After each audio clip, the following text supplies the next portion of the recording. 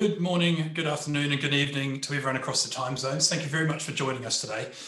Maritime M&A is on the rise. Whether we're talking about acquiring tonnage or tech, financing entities or fleet holdcos, the use of corporate M&A in the maritime industry is increasingly being used as a way for buyers to achieve growth and consolidation and sellers to obtain returns and liquidity. That's not to say that the days of the MOA are numbered, just to say that industry players will increasingly need to be alive to the risks and rewards of a more traditional M&A structure being used in some maritime transactions. My name is Dan Saunders, and I'm a partner in the corporate and maritime teams of Watson, Farley and Williams, and I'm joined today by my colleagues, Christina Howard and Mark Took, as well as a panel of industry experts to discuss trends and issues in maritime M&A. And I have the pleasure of introducing that panel now. First up, we have Yohan, who is a managing director at international financial advisory firm Evercore. Since joining Evercore, Yohan has helped to develop a global industry-leading transportation and infrastructure investment banking franchise and is primarily focused on the shipping and aviation verticals. Name any large shipping restructuring in the last 10 years, and you'll likely see Yohan's name on the email circulation list. Yohan, welcome. How's everything going in New York? Thanks, Dan. It's a pleasure to have you. Just like you said, M&A is back. New York City is back. As I see the traffic light, I'm bustling over here. Fantastic. Good to hear. Next, hopping back across the Atlantic to the UK, we're joined by Ryan Biscomb, a director at BDO UK. Specialising in maritime strategic advisory and financial due diligence, Ryan's role sees him take the lead with a wide range of clients, whether that's financial institutions, private equity, quoted companies, private companies, or investors. BDO have a team that has the strength and depth to handle deals of all sizes. Ryan, thanks for joining us today. I understand you've escaped London and are up in Manchester today. Yes, that's right, Dan. Thank you very much for inviting me to present today. It's a pleasure to have you. And finally, back across the pond again to New York. You can tell I am missing international travel. I'm delighted to introduce Ben Grenier of SSY Finance. Now, most people know Simpson Spence Young as a trusted independent shipbroker, but since 2019, SSY has also been providing experienced and dedicated financial advice on various shipping, intermodal and logistics transactions all over the world. Ben himself has over 18 years of corporate finance and M&A experience, including previously having been a senior vice president in the shipping corporate finance team at DVB Capital Markets LLC. Ben, how's it going? Fantastic. Delighted to be here. Good to see that at least someone has a sense of decorum. I've just given up all ties, but I do like your one.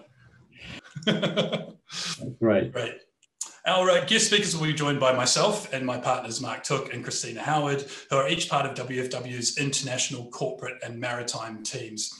We each regularly advise on all types of maritime M&A transactions, and hopefully most of our audience is familiar with WFW, but for those that are not, WFW has the largest dedicated maritime practice of any law firm in the world, comprising of over 200 international maritime specialists, over 13 jurisdictions and 17 offices. Indeed, we're very happy to announce 2 new arrivals to the family in that we've recently opened offices in Dusseldorf and in Sydney. WFW has built its brand on its shipping finance practice, but perhaps our best kept secret is our capability and reach as a full service maritime firm, including being market-leading advisors in maritime M&A, joint ventures, competition advice, and commercial contracts. We've found that having dedicated corporate maritime partners such as Christina, Mark, and myself allows us to provide a service that offers not only legal support, but the tactical and commercial support that only comes from advisors that truly know and understand the sector in which they're operating. This, of course, extends to the advisors that we love to work with, and I'm very happy to say that Evercore, BDO, and SSY all fall squarely within that camp. Of course, the next hour would be extremely awkward if we didn't think that that was the case. So just a bit of housekeeping.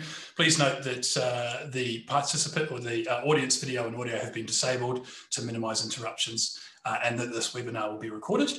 We very much welcome any questions you might have, but we want to make sure that we have an opportunity to provide considered answers. So if you have any questions for any of us, please feel free to email them into events@wfw.com. That's events with an S at wfw.com.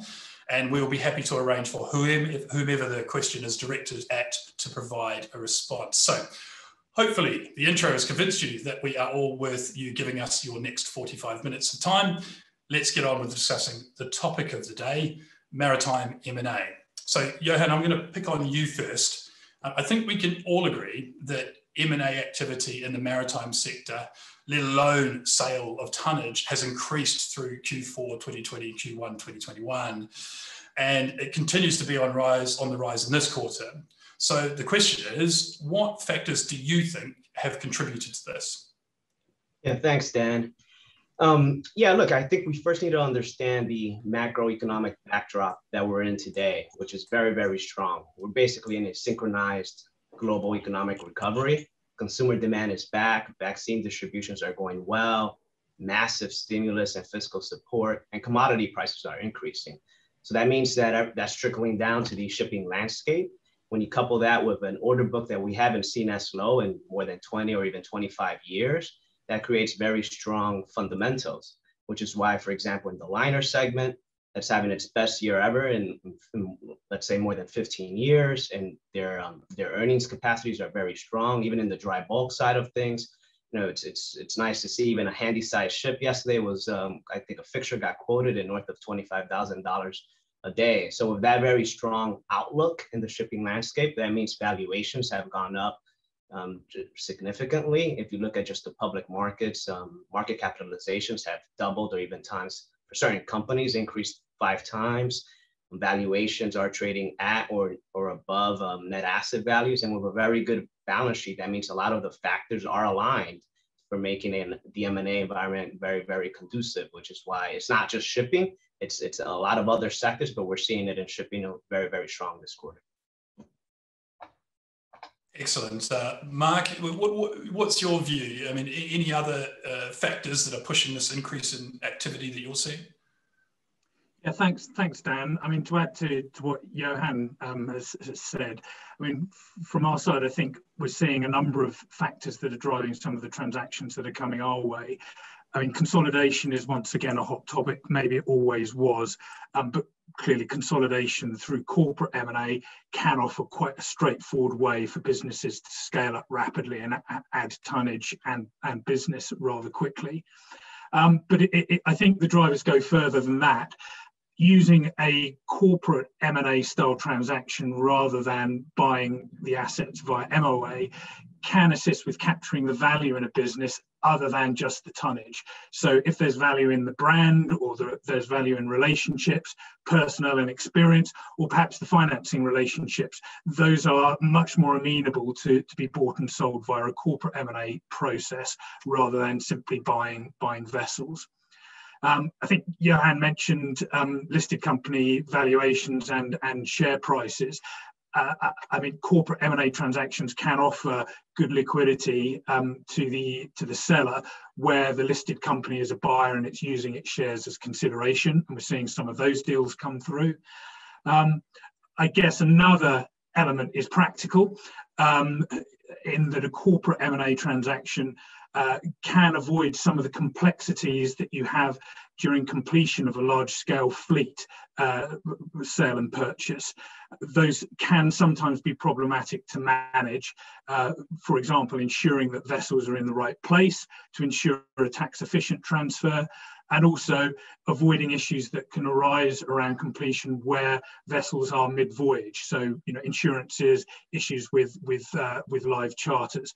And if you structure your acquisition or sale as a corporate M&A transaction, a lot of those issues can be sidestepped or avoided completely. Yeah, you're absolutely right. That tax point is something that we've looked at a lot, isn't it? It's something that ship owners often kind of ignore when they're buying the steel, but can actually have a really strong effect. And as you say, the buying the company can really minimize that risk, which sometimes the industry doesn't take as seriously as perhaps they should. Yeah, and it certainly can be a nasty surprise, you know, a cold sweat moment where you're suddenly looking at the location of individual vessels when they've been involved in an individual sale and purchase, just to make sure that they haven't strayed within the jurisdiction of a tax inefficient place to buy and sell a vessel. And yeah, as we say, you know, that can be avoided with a corporate sale. I guess one of the things that sometimes puts people off structuring their deal as a corporate M&A transaction is the fact that you acquire the historical corporate liabilities as well as the benefits in the companies. But actually that's a bit of either a double-edged sword, or there are benefits to go with the disadvantages, because there is a greater ability to seek protection through extensive due diligence and warranties in a corporate sale than is customary with the sale of an individual vessel under an MOA. So although there are potentially greater risks that you're acquiring, there is a much greater opportunity to investigate those risks or lay them off. I guess it's worth saying that one thing that we've noticed, in the very recent past as a trend, and we expect this to be an increasing trend, is interest in strategic acquisitions of tech companies in the shipping space, or stakes in tech owning companies. And I think that's been driven partly by enabling the ship owners, the ship operators, to have early and priority access to cutting edge technologies. And those are definitely seen as an essential element of meeting ESG and climate change targets. And also, sort of an allied point, that does offer an opportunity to shipping companies to capture some of the value that is created by their participation in that tech R&D process. So, for example, where they're providing vessels for prototypes and demonstrators, or indeed just being major customers of a new technology, that value to the shipping company can largely be lost, but it can be clawed back to some extent by the shipping company taking a stake in the tech company. Okay, so we're seeing M&A more than just in the steel itself. There is advantages through M&A, through R&D, and maybe even joint venturing in order to obtain kind of scale to try out new technology and develop new technology. Absolutely. And just one final point, really, which I think has been, it's always been a driver of some M&A activity in the shipping sector, but we're seeing more of that over the last 2 or 3 years, and that's divestment of non-core businesses and assets by larger shipping companies that are really focusing on their core revenue-generating activities and disposing very good profit-making businesses, but ones that aren't core to their renewed mission statement. Whether it's by geography, by vessel size, or by cargo type, but we are seeing those sorts of strategic divestments, and there are some good opportunities in the market for new entrants. Excellent. Now, Ryan, Yohan touched on the position with container lines doing quite well at the moment. Are there other sectors? I mean, do you agree that the container segment is right for this type of activity? Are there other sectors that you see as promising? Yes, I do, Dan. Yeah, so obviously the container side is doing remarkably well at the moment. And it gets the most media attention. So there's a general trickle down of positive sentiment across the market from the major container players. Whilst there's no major mergers and acquisitions of the container players in the past 12 months, they are still active. They're making investments into infrastructure, and that's in sort of terminal investments. But they're also active in terms of investing into onshore logistics operations and acquisition targets which have data and technology as a key focus, as they look to integrate more deeply into the supply chain. A good example of this is Maersk, where we've seen them acquire Performance LLC, a US online logistics business, and also KGH Custom Services. They were acquired the past 12 months. So they're looking to really extract as much value as possible out of that supply chain through technology, which is really quite interesting. And I think that's going to continue as all the major lines are going to push in that direction to integrate more widely into your supply chain. It's interesting to note Maersk itself has established its own venture capital arm that does relatively small scale, £1 to £5 million transactions, but they're buying onshore businesses. They're buying people that maximize data. Their most recent acquisition was a company called Torch PLC, which is an onshore 3PL business. I think container lines, they're going to drive activity. I suppose other subsectors, you've got the chemical The chemical tanker sector, there's been a bit of activity there over the past 12 months. You've had the Dupoli, the Italian entity, merging with Team Tankers fleet. You've had the UACC transaction, which I'm sure your team is very familiar with. But there are different drivers, I think, to those transactions. And I think some of those are probably focused around some of the refinancing needs of some of the business and the needs to sort of restructure these businesses going forward to make them sustainable. And then that's finally just touch on maybe the tanker market, which is not having a particularly great time at the moment, but there's still transactions taking place. You've got the recent International Seaways and Diamond S Shipping merger. And then the pools themselves, the tanker pools, they're continuing to expand and grow. People like Tankers International continuing to grow their fleet. One of their pool partners is Euronav, and they merged with Generate a couple of years ago. So yeah, they're really pushing on and seem to be having some success. Because you need the scale in that sector. You really need the scale to be able to deal with the oil majors and the national oil companies. Fantastic, thanks for that, Ryan. So with this increase of activity, what type of trends are we starting to see emerge? I mean, certainly I've been kept busy over the last little while with what we kind of briefly call ships for shares deals, which Yohan touched on a little earlier. Basically, where the listed shares are used as consideration for the acquisition of larger fleets. And obviously, the seemingly the king of that has been Star Bulk, really driving consolidation in the bulkers market. But we've also seen other entities make use of their share capital as consideration.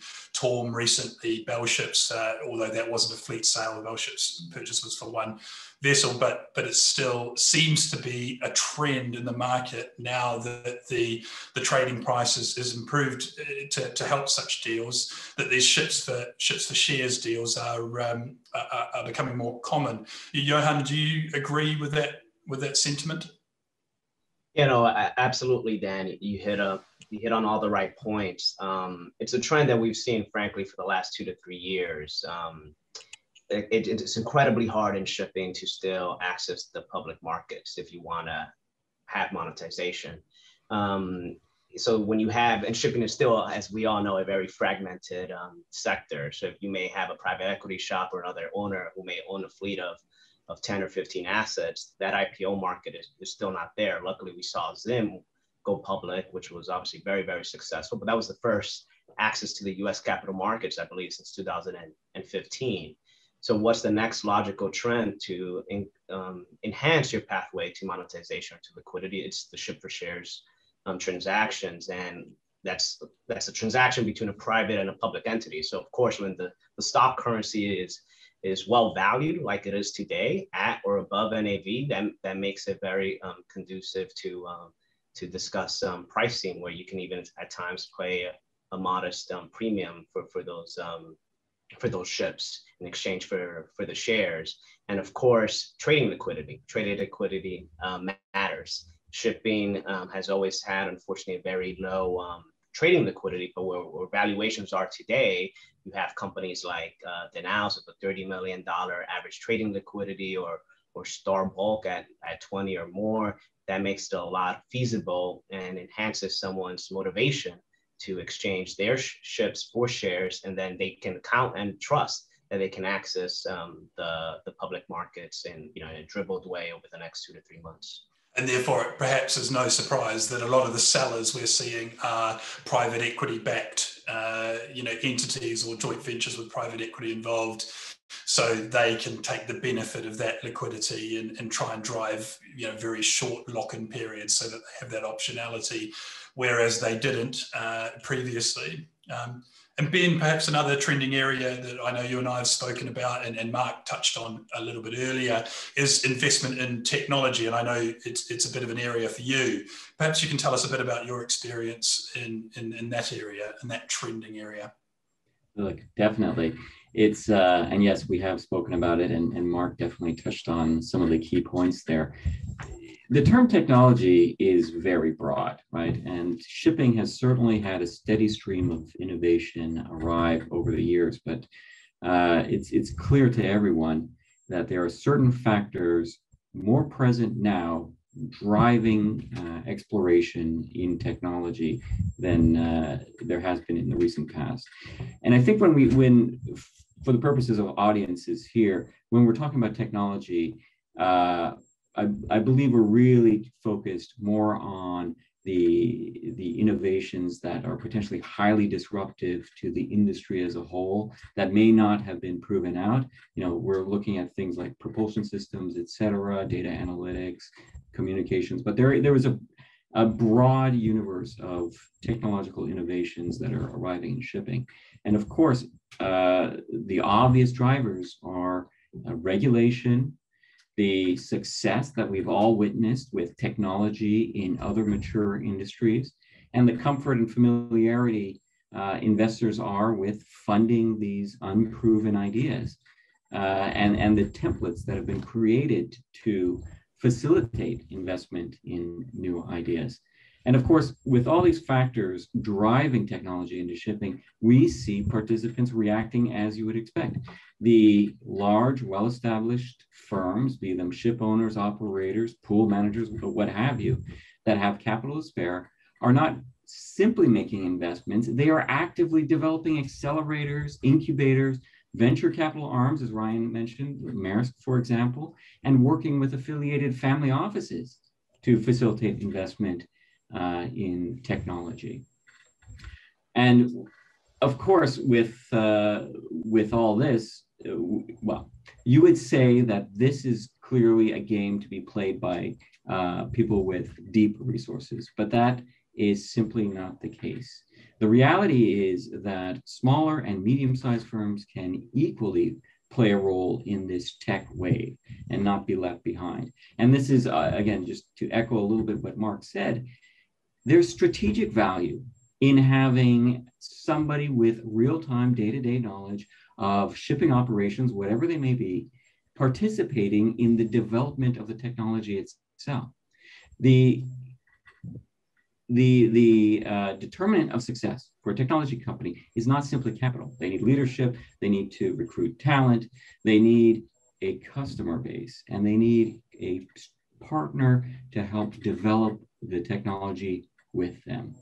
And so as a result, we are spending more time. We are having inbound calls from tech companies, okay, albeit at early stages, and as well, small or medium-sized shipping companies that don't want to be left behind.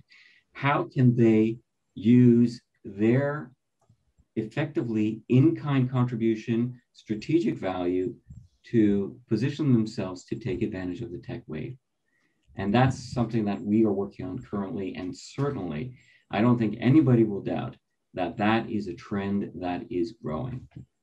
Absolutely. I mean, to play maybe as the pessimist. I'll play the pessimist now. You could say that the bigger owners perhaps might be a bit, tentative in trying to put more money into certain technologies. It's the old, 8-track cassette tape approach. I'm showing my age now, where you don't want to back the wrong horse in terms of the technology. So are you seeing some hesitation in that respect, or is it more people want to try a little bit of everything, or people are very open to ideas and are just waiting to kind of pounce? What's the right technology? What's the right horse to back where we can buy that company or invest in that company? Correct. I think just to say at the onset, the risk of ignoring it is greater than the risk of exploring it. That is very clear. And people want to do it right. Obviously, nobody has unlimited resources. And so you do want to pick the right horses. And there's an argument to be made that there's future consolidation within the technology space itself, maritime technology space itself. And so this is why the investments have not gone necessarily just directly into the early stage companies, but into the talent and skill sets drawn from the venture capital community to evaluate what technology firms offer a potential path to maybe a competitive advantage, or have the potential to completely disrupt the industry as a whole, and can be viably monetized. So yes, there is hesitation. And some of that risk is mitigated by diversifying investments, obviously, and also having the people with the capability to evaluate, what horses you should back. And some will be winners, and some won't be. That's unfortunately the nature of the game. But there is clearly a comfort with taking those risks, given the potential return profile, and especially with these compounding factors of environmental regulation. And we'll definitely come on to the ESG part of it later on in this hour. But it is exciting to see, the shipping world, which is traditionally conservative and a little bit old school, I think we can all agree, mixing in with the kind of venture capital, kind of R&D worlds and getting some of those interactions going. But turning back to fleet sales for a second, I'll turn to Christina now. I mean, the traditional wisdom is that where possible, if you're purchasing a vessel or even a fleet of vessels, that you try and buy the ships under an MOA rather than buying the company structure, solely to avoid all the liabilities that would come with the company itself. So this being so, what other reasons might there be to structure a fleet sale more like a traditional M&A transaction, where you take the companies and give warranties and indemnities in the usual M&A course? Yeah, thanks, Dan. I think it's interesting to hear some of the trends that are developing as we're talking today. So some of the trends that we're seeing in terms of consolidation in the market, integration, investment, ESG, I think these are sort of lending themselves more to transfers of operational businesses rather than transferring individual assets through sort of fleet MOAs. Because when you are approaching a corporate sale, a corporate M&A transaction, obviously you are taking with you more than just the individual assets. You are taking the ships, but also you have the opportunity to transfer any ancillary services, accompanying businesses. Maybe there may be shipping management within the business or container leasing. You're going to be able to pick up all of these in your one transaction, and there's reducing the risk of leaving behind any important relationship or key asset. So I think for those reasons, the sort of larger transactions that we're seeing in this kind of market possibly lend themselves better to a corporate M&A transaction. I think it also is being driven by some of the participants that we're seeing with these kind of transactions. If you've got a seller looking to potentially exit from the market, or as Mark mentioned earlier, maybe to divest a non-core business, it's probably suited better to a corporate M&A transaction for the reasons I just mentioned, that you can move everything at the same time and reduce the risk of leaving behind any key assets. So you have a sort of an opportunity for a cleaner exit. I think it can also depend on the nature of the purchaser as well. If you have potentially financial investors coming in who may not have the depth of team to take on and move forward with the shipping business, having the opportunity to take the key management team who may have very good experience with the underlying assets, the relationships with the banks, with the with JV partners, really critical to the success of the business going forward. So again, the corporate M&A transactions, the corporate sales probably lend themselves better to maintaining those kind of relationships. And I think, as you alluded to, Dan, in the question, MOAs obviously are sort of quite a well-trodden path contractually, but more limited, I think, opportunities for warranty protection in relation to what you're acquiring. Whereas I think on corporate M&A transactions, there are probably more well accepted that there will be warranty indemnity protection in relation to a wider category of the assets, and opportunities for protection in relation to compliance, sanctions, environmental issues, which may not be covered through a typical MOA. So yeah,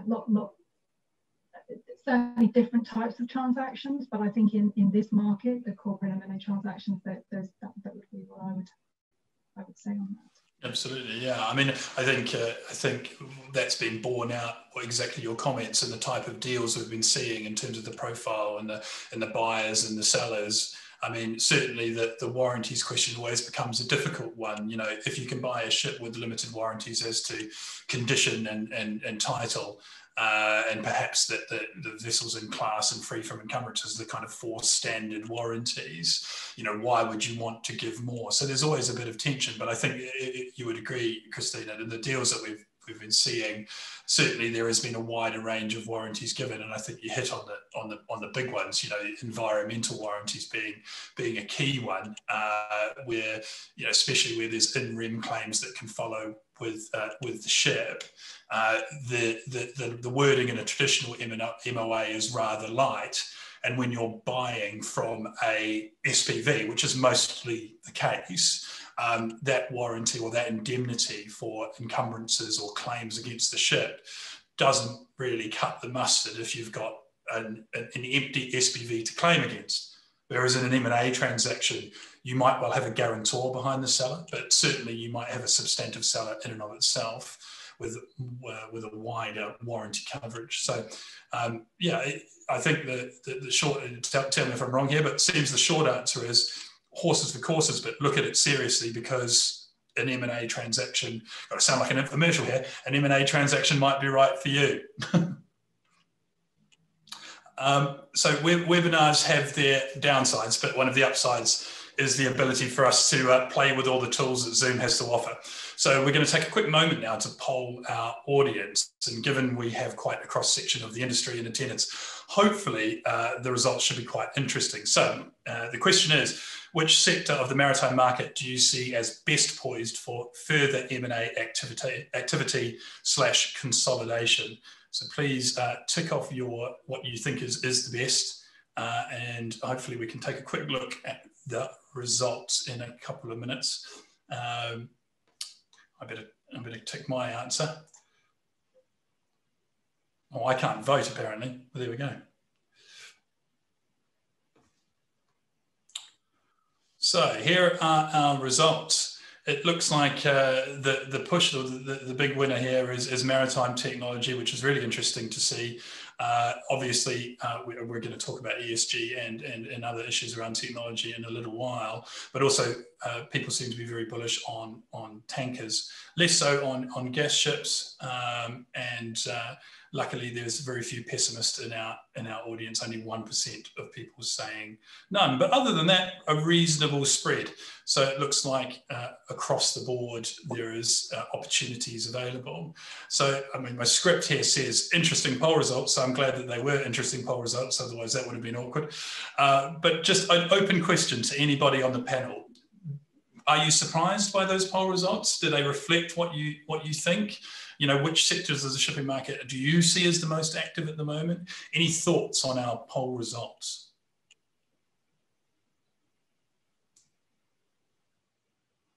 Dan, happy to pitch in here. Yes, right, please. Yeah.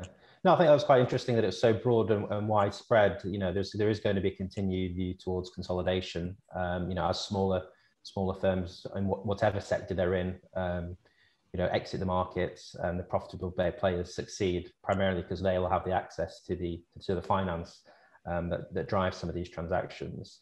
I'm surprised at ship management because, you know, ship services generally is quite a hot sector, particularly for private equity. They're often fishing around that space. So it wouldn't surprise me if there was more activity in the ship management space. Offshore scored surprisingly highly there, which is interesting given that the rough time the sector's had over the past decade probably. But there's a massive amount of cheap vessels out there. So, you know, if someone has appetite for the market now might be the right time to be entering into that market. And we're certainly getting approached regularly in terms of restructuring activities. People looking to restructure their bank debts on the offshore side. It could be possible that the offshore is perhaps driven by the kind of what we're seeing as well is a bit of a rise in offshore wind support. That's a big trend in the market. And indeed, the next webinar in this series will be talking about a lot about that. But perhaps that's in the back of people's minds when they're saying offshore. I think that's exactly right. You know, that those are the green shoots of the offshore market, you know, to support the renewable sector. It's definitely going to be a big sector in the coming years. And Ben, do you want to weigh in? Your favourite technology seemed to be I know I'm using technology in the broadest terms, of course, but seem to be a favourite. Yeah, I think it's fairly clear. You know, we said it before precisely why. If the technology is not proven, if there are different firms pursuing the same objective in parallel, there are efficiencies from consolidation. We've seen it in other industries, so it makes perfect sense. But I wouldn't just limit views to technology as being the sole source of M&A in the future. You know, much like Ryan said, even traditional sectors like tankers, for instance, there seems to be this polarization between where the market is today and the views of where it will be in the near term. And I believe we will start to see people take positions where, you know, maybe now is the time to get out and maybe now is the time to get in. And we don't want to simply spend time, you know, buying one or two assets. We want a full platform and to get into this segment of the industry. So in addition to tech, I also think tankers has potential personally. And perhaps staying with you, Ben, you know, obviously we've been talking about M&A and MOAs, but you touched on their kind of joint ventures and their strategic alliances and also pooling arrangements. You know, there are other structures out there, and certainly when we surveyed out in a separate survey in our ESG report, it seemed that joint ventures around propulsion technology seemed to be something that ship owners were willing to do. Now, I'd be interested to see if you and our other panelists are seeing trends of using these alternate types of corporate structure, JVs, pooling agreements, etc. Are you seeing these in the market? Are people proposing them? You know, perhaps you can go first, and I'll throw to Yohan and Ryan as well.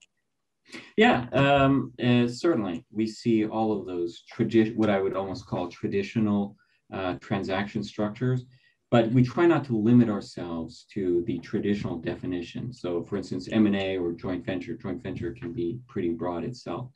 And we try to advance the concept a little bit more to address the objectives of the parties as well as market conditions. And I can give you a very quick example without taking up too much time.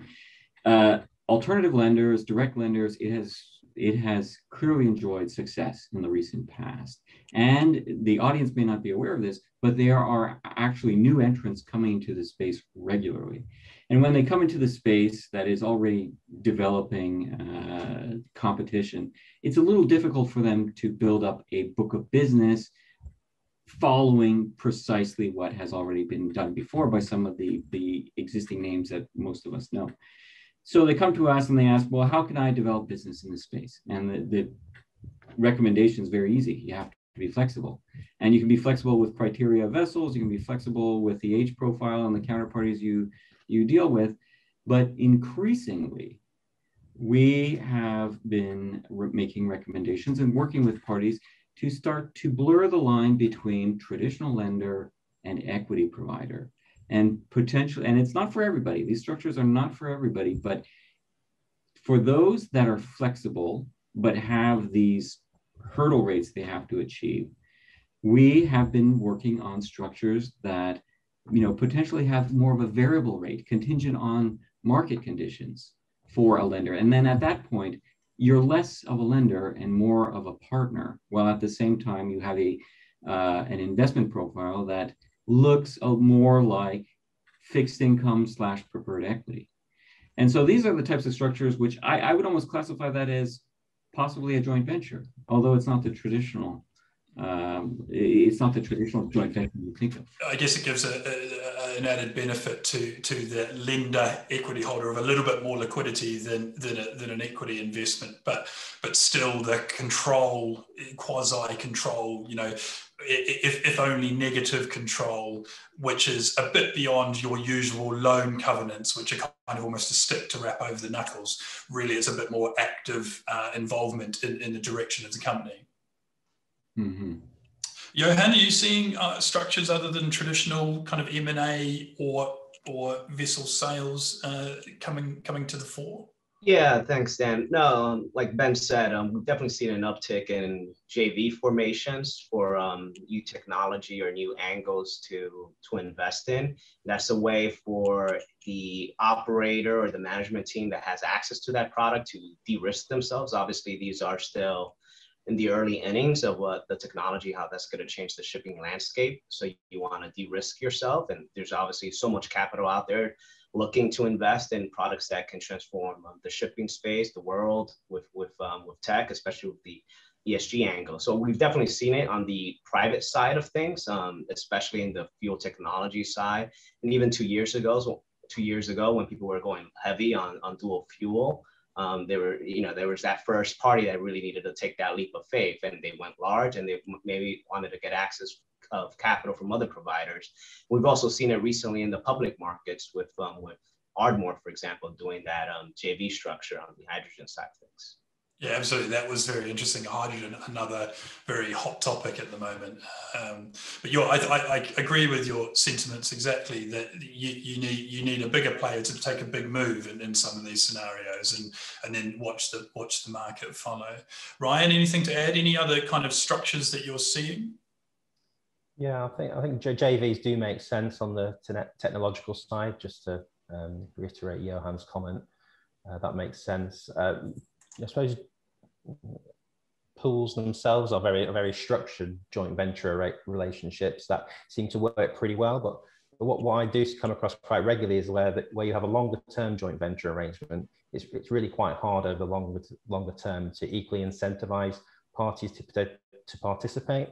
They often break down, and if both parties aren't, or however many parties are involved in the joint venture, aren't getting their fair share of the joint venture agreement, they can often break down. And I'm sure you see that yourselves on the legal side. So that's just something to be conscious of if you are thinking about entering into joint venture arrangements. They're all well and good on day one when you sign the agreement, but then 3 years later, when the market shifted, the joint venture agreement needs to shift with the market. Yeah, definitely. I mean, Mark, Christina, and I have all been very busy with joint ventures. Mark, Christina, do you want to weigh in on some of the joint venture risks and rewards that we've seen over the last little while? I think one of the points Brian makes there is quite interesting, Dan, and it is absolutely right. That a joint venture agreement needs to be able to evolve over the life of a joint venture, and what seems like a sensible, if private equity oriented waterfall at the beginning of the joint venture, if things change or don't go as planned over the initial year or two of the JV, and then the waterfall is, to horribly mixed metaphors, is underwater, but is not advantageous to the non-PE party, that can cause real structural tensions within the joint venture. So what might seem like a great deal for all at the beginning may not be a year or two down the line. So, that is something to keep an eye on at the outset, to try and build in some flexibility so that the risks and rewards remain aligned throughout the life of the JV. I guess another thing that, has kept the three of us quite busy over the last period is on exit of a JV, and those nice shiny exit provisions in your joint venture agreement that all seem quite straightforward when you draft them. When you dust them down, or even worse, are handed a JV agreement that someone else has drafted 3 or 4 years down the line, it can then be quite problematic to work out exactly how you disentangle the JV and allow the parties to go on their own separate ways. So, I think possibly some JV parties or parties entering into a joint venture don't spend enough time at the outset thinking about how things might go wrong or how things might go differently, and how they might want to exit from a less than optimal position. Of course, we lawyers are always the doom mongers and always pointing out the potential downfalls of a new relationship. You know, we're like the friend when friends are getting married. You say, well, you know, 7 out of 10 marriages end in divorce, and this could happen and that could happen. We're not always the most popular people for pointing these out, but I think it is worth spending additional time on thinking through those issues and thinking about the what ifs. Christina, I know you've spent a lot of time in the last little while dealing with kind of consent issues under various joint ventures and M&A transactions, and I think the theme there seems to be, you know, clarity and simplicity in drafting is key. However, it needs to be accurate, and sometimes we're seeing a lesser degree of accuracy than perhaps would be beneficial. Is that fair to say? Yeah, no, look, I totally agree with that. With all the comments that the panel made on joint ventures, and yeah, on the legal side particularly, what Mark was saying, and you know, you're absolutely right, Dan. Simplicity in drafting is the way forward. You know, clarity on concepts, and I think you know, when we come down to our you know, when we're concluding today's session with our, you know, with our top tips for successful M&A transactions, and I'd include JVs in that. You know, just having your clarity of purpose and, you know, what you're trying to achieve, and you write the words down is a good idea. Very good. Okay, so I've been teasing this the whole time for some reason, but it's just seemed to have come out as quite a clear topic of conversation, being ESG, of course, environmental, social, and governance. Obviously, Watson, Farley and Williams did a survey with a report very recently that was issued that Mark's going to tell us a little bit more about. But Mark, do you think ESG plays much of a role in shipping M&A, not in terms of the target, but perhaps in the actual transaction itself? And if so, is its role increasing? I think it has to a certain extent, but I think it certainly will to a much greater extent over the next period. As you say, Dan, we released our report on 24th of February based on a wide-ranging survey of various industry participants. And for those in the audience who haven't read the report, I do commend it to you. It's actually a really good read, and certainly worth some time over a cup of coffee or two to read through it. And you know, there really were some clear themes that came through that report from respondents, which, you know, the report itself focusing on the environmental, social and governmental challenges faced by the maritime industry. And so some of the themes that came through that are particularly relevant to our discussion today are, I think, a clear response or a clear feeling from almost all of our respondents that if the industry is to meet these ambitious ESG and climate change targets that are being imposed, it will require the implementation of newly developed technological solutions. Without those newly developed technological solutions, you know, the targets just won't be met. But alongside that, I think there was a clear feeling that there is a funding gap for research and development and implementation of that new technology that's required.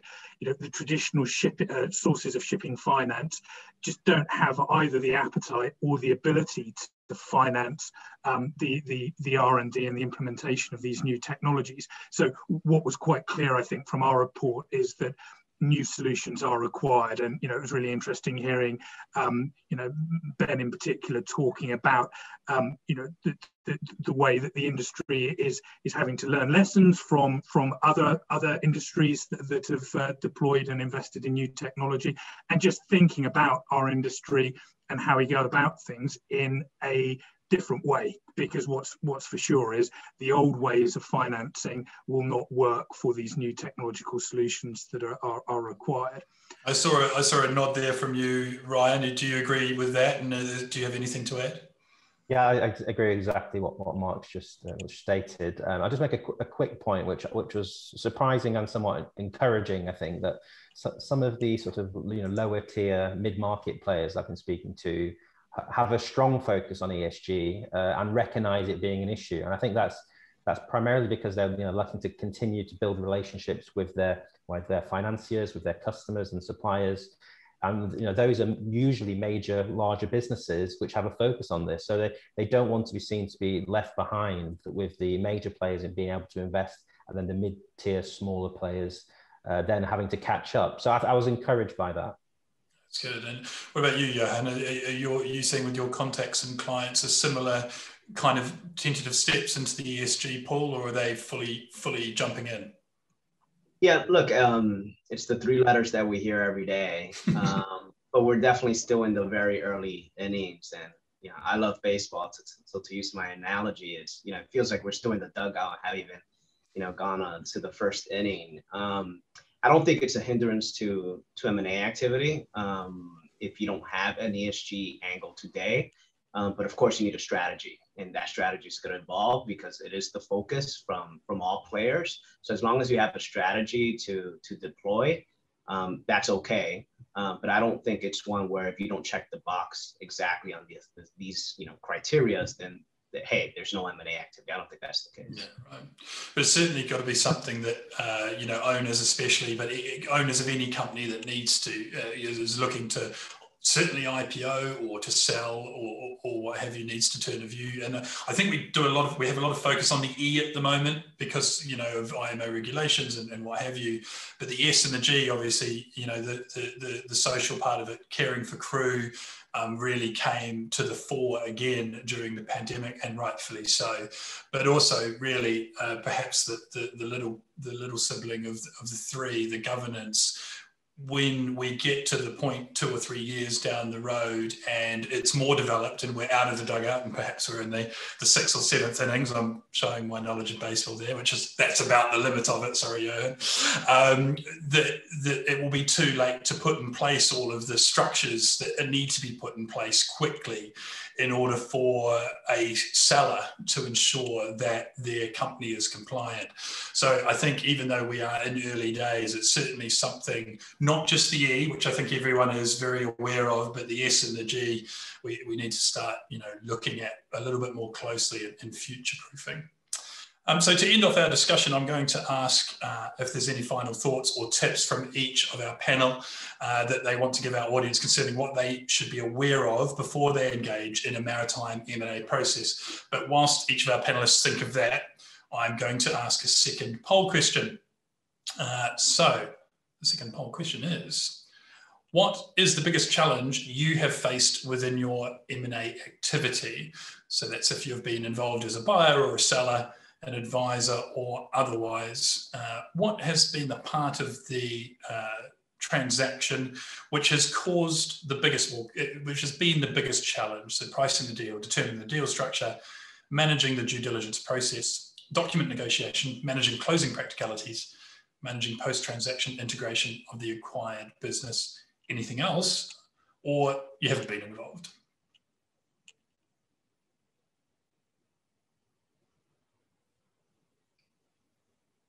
Yohan, do you want to take a bet on what the biggest one is going to be?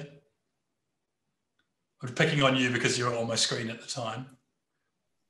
That was for me, Dan. Sorry, I didn't hear you well. Yeah, what's your bet on which is going to be the... I would say, from my standpoint, is pricing the deal. Look at shipping. Shipping is super cyclical. It changes in a heartbeat. Look at that! You've just proven your worth. It is other than people not being involved, it is number one, which is very prescient of you. Very good. And I would have actually said managing the due diligence process. I can say that now because I've seen the results, which is cheating. But certainly I would agree. Yeah, pricing the deal is a big one. Is anyone else surprised by that result? I mean, that looks unsurprising to me. Not surprised. Not surprised. Very good. Yeah. Okay, well, we've got five minutes left, so I'll give each of you kind of 30 to 40 seconds just to run down the line to kind of say, well, what if for any of our audience who are about engage with it, which are about to engage in an M&A process or are currently engaged in an M&A process, what tips would you give them to think about whilst engaging in that process? I'm going to start with Ryan. Thanks, Dan. So I think it might be common sense, but preparation is key, whether you're buying or selling a business. People often underestimate the amount of management time and the amount of detail that often diligence providers such as you or I would go into in a process that's an M&A process. You need to have the project managers in place to run the process. Senior management do need to commit a large portion of their time to the process. And it will detract them from the day-to-day running of the business. There's no doubt about that if it's a substantial M&A acquisition. The only other point I'll make as a recommendation is perhaps it's not all about price, even though it was top of our poll just then. You do need to consider the post-sale liabilities, in respect of warranties and indemnities. So it might look good to have a big number, as your headline price, but then ultimately down the line, if you're then getting claims and chipped on that number in the future, you'd have probably been better going for another alternative offer. Great, thanks, Ryan. Mark, your tip. Yeah, Dan, well, I was going to say choose the right advisors and listen to what they tell you, but I guess that would be too trite or self-serving. So I think actually thinking about what I'd say, it's really a development of what Ryan has said. I think it's really important not to underestimate the amount of work and management time and focus that a corporate M&A process requires. And someone engaging in a new M&A process shouldn't underestimate the complexity and volume of the paperwork required to complete the deal. So I'd say, in terms of top tips, agree realistic timetables from the outset, and also commit adequate resources from day one to meeting the agreed milestones. Because I think one thing that we find is one of the biggest sources of frustration and additional deal costs comes from either engaging fully with the process too late, so that you miss deadlines and hurry work streams at the back end of the process when they could have been completed earlier and completed better had they been attended to earlier in the process. But also, there are some tasks that can be started too early. So, for example, rushing out a share purchase agreement because people like to see a document and that makes them feel like they're making progress, but before due diligence has been completed or even has been started to any great degree. So, and maybe that links back to choose the right advisors and listen to them.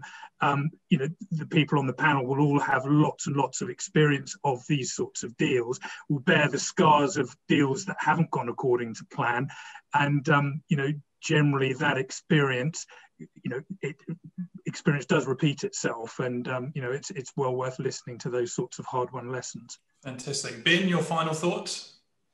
Absolutely. M&A is not a walk in the park. That's clear. It does require a lot of work, and I would highly recommend that you take advantage of what's available today in terms of the ability to speak with people potentially on this panel. I am always delighted to have a conversation, a quiet conversation about what can and cannot be done and what factors to consider, because M&A may be the thought of the day, but perhaps a joint venture or some alternative structure would get you where you want to be with less hassle, and hopefully save some time as well, be more efficient.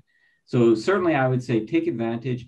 These webinars are great, but there is a tremendous amount of complexity involved, and it's always good to know at the beginning what potentially you may be getting into. And certainly people like myself, happy to have that conversation. Great, thank you, Ben. Christina? Yeah, I think I'd obviously echo what the others have said. I mean, I think for me the top tip would be due diligence, but in the widest sense, whether you're selling or you're buying, being clear about what you're selling or what you're buying, and that's beyond just sort of looking at the documents. That's thinking about your tax structuring. It's thinking about, are the right assets in the right place? Do you need to do any sort of restructuring before you get into a sale process? Your merger control analysis, your consents that might be required from third parties, your partners, your charterer, your lenders. and you know, having really good sight on your path to completing your transaction at an early stage as possible, to head off any sort of timing issues or bumps in the road down the line. So I think probably echoing what everyone else is saying, that diligence on your process as early as possible. Great, thank you. And finally, Yohan. Thanks, Dan. I'll be quick. I always say time is the enemy of all deals. So if you have momentum, capitalize on it. If you're merging with a public entity, share prices can change in a heartbeat. If you're doing a private transaction and you need financing to close, that can also change in a heartbeat. So of course, due diligence and all paperwork are very, very important and take time. But if you do have momentum, capitalize on it.